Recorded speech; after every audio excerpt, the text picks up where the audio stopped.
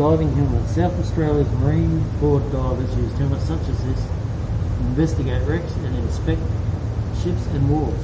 The air was fed to the helmet from a large puff above water, and lead shoes were also worn to keep the divers upright. I think that's a bit earlier than Sharky's rescue thing. Trouble moving. But he used to be a submarine rescue diver.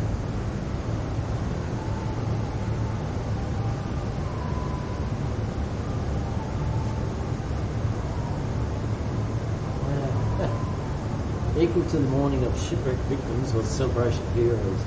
Like today, heroism in the 19th century was ruled. Medals, illustrated certificates, money and song all came with full press coverage. When the Admella was wrecked in 1859, 2 survivors walked for 50 hours to reach a telegraph and call for help. In 1860, the governor presented Board of Trade medals to Admella rescuers for gallantry and saving life at sea. The medals were presented on behalf of the colony of British Empire. Local heroes again received adulation with thousands thronged the wharfs of Port Adelaide to greet the Clan Reynolds survivors in 1909. Wow. Nice class, though. Yeah.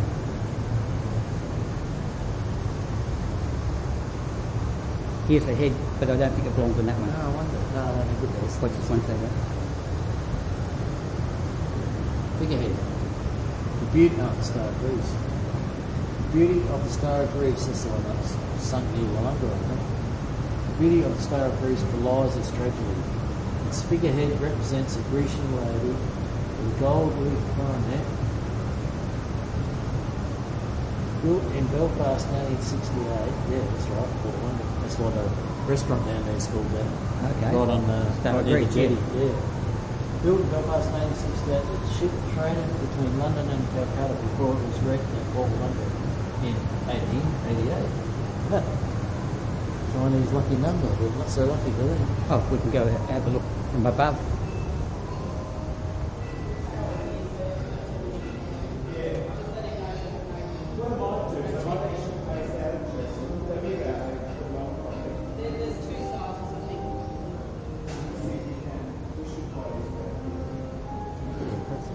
Yeah. Makes the, Did we walk past those? no, we haven't, not ones up here. Yeah. Makes the, unfortunately, makes the aircraft museum look a bit, Yeah. doesn't it? Especially the one out at Parafield Yeah. with the fighter jets. Yeah, put it out. Nice back one.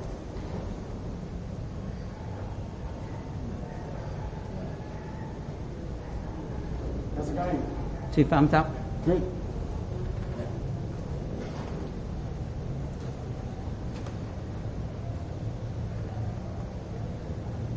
Okay, they've ended up in the snow now. Hi. They've ended up in the snow now. Oh, snowshoes. Well, these are the Antarctic as well. These snowshoes were used aboard the Antarctic exploration vessel What would you call an Antarctic? Yeah, White Earth. A cowboy name. Yeah. And were donated to the museum by the Commonwealth Naval Stores in Sydney. Sir Douglas Mawson, Antarctic explorer and professor of geology at the University, had been instrumental in convincing the government to build an Antarctic exploration vessel in 1946. Imagine trying to get through the ice with that. Yeah. That's it. That's a curiosity.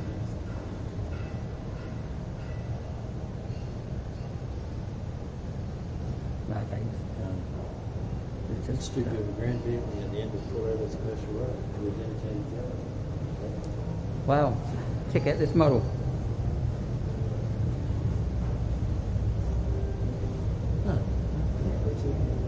Current line irons are built by John Brown Company.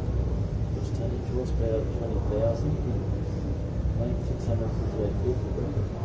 Owned as Orange Steven Navigation. Huh. Not a bad model, is it? Pretty impressive model. Yes, Wow. for sure. I mean, did that. A lot of work. Yeah, probably took 10,000 hours or something like that. As long as build a ship. Lorries are building ships. Okay. He's got about 10, not as big as that. In the bottles? Yeah, no, probably about.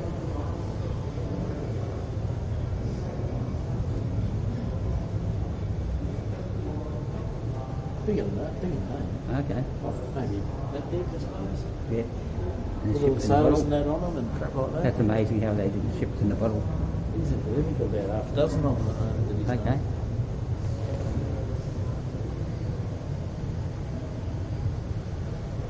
Oh, Bass Strait, not a good place to go down. No. British Admiral was wrecked in 1874 at King Island, Bass Strait, with a loss of 79 lives.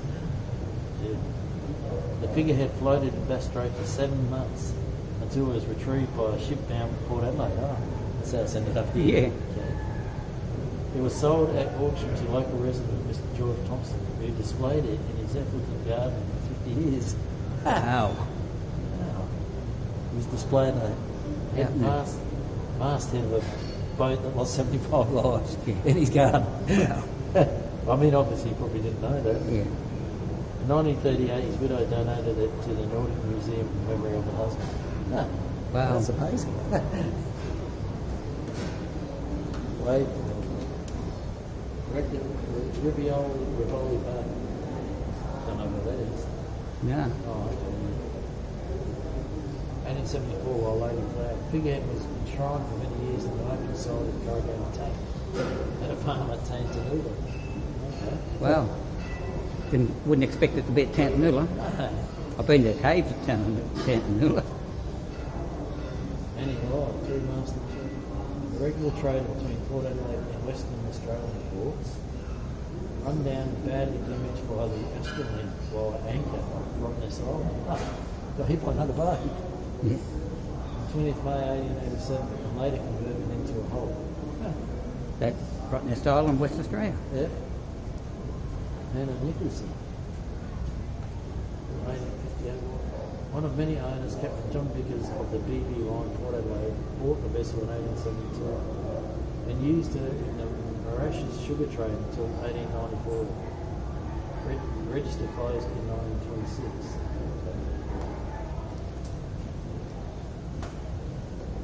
This one looks pretty Claymore. impressive. Yeah, it's like a Viking. Yeah. 1958. Brought in 1869 by the St. Bell.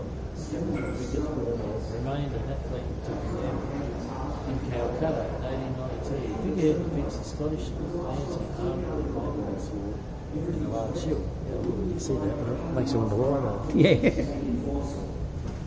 Water covered the deck and wildlife chased Andy the cook down the alleyway. The consequences of the storm were a blown out Crojack, ripped mainsail and skipper's toilet smashed in. Some carpenter things. Yeah. At 4 in the morning, Walker went aloft to remove ice from the fore upper I don't think they're for He worked human. quickly. Half an hour later, we were heaving the yard aloft with the capstan.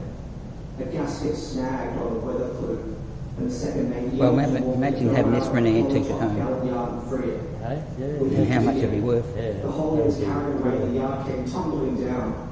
Bought one of those old houses and you found that sitting there or something Yeah. and go, Wow. We ripped the gag line and lowered him gently from the slippery pitching rigging.